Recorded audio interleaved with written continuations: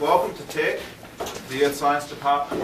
I'm Bruce Harrison. I'm one of the professors in the department. And what I want to do today, instead of just coming in and bleating on about what a wonderful thing it is to study geology or earth sciences or anything like that, what we thought we would do is give you some examples of different things that we use. A lot of these are teaching things that we use in the Earth Sciences Department.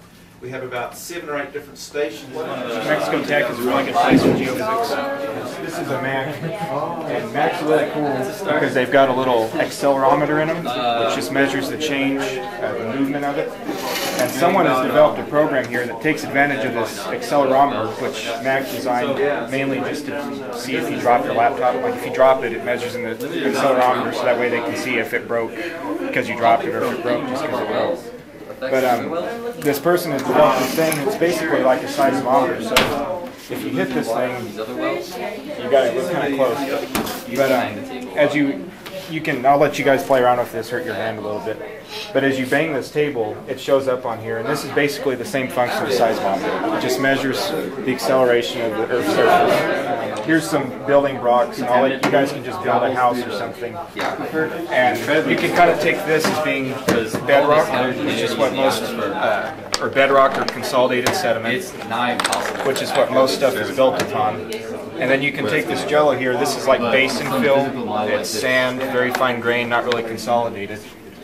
And this basically demonstrates what happens in an earthquake whenever you've got a lot of moisture content in your soil. As you shake something, you can see that these move a little bit, but they stay relatively stationary, where on the jello here you get a lot more movement. And this is exactly what happens in San Francisco. That's why, along with the San Andreas Fault being there, people worry so much about earthquakes, because they're just sitting on a bunch of loose sediment, and this is what happens to all the structures. Thank you. I'm in more of a new and upcoming field. It's more geobiology, reading for ore recovery. We're using microbes because we're realizing more the potential of microbes to actually make minerals with more like biominerals. And then also you can apply it to more geology applications. This is concretion from Morocco. When you actually have concretions in the field, we're trying to use this type of study to actually apply to these type of deposits to say if microbes were there.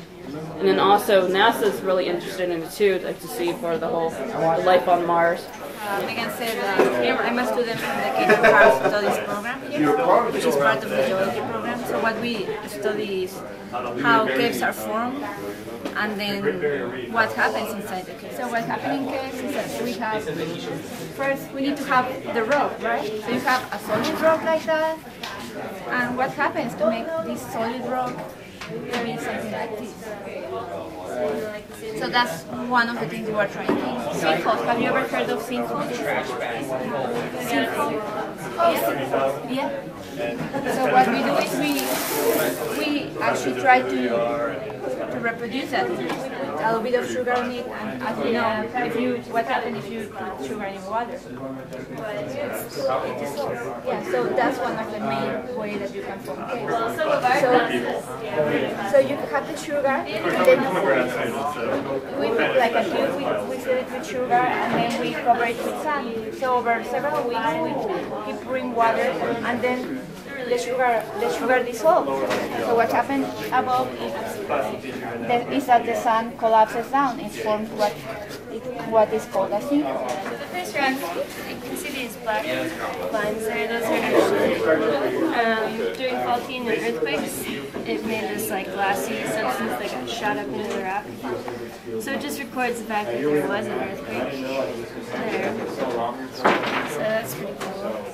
This is from White, so from a volcano there. And you can say what you say about it. Basically, this is a Pohoihoi flow, and it's basically the stuff just squirts out across the terrain, and it just forms these wrinkles.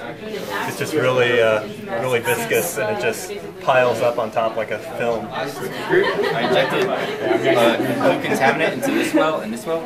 All these wells are only screened at the bottom. They're completely sealed at the bottom. And you can see the blue contaminant in this one all the way up to here, in the same time that this one only got there. So yeah, basically, you know, this is Because how you of the measure variability of the and sediments. then Antoinette's going to show you the differences. This is a geode.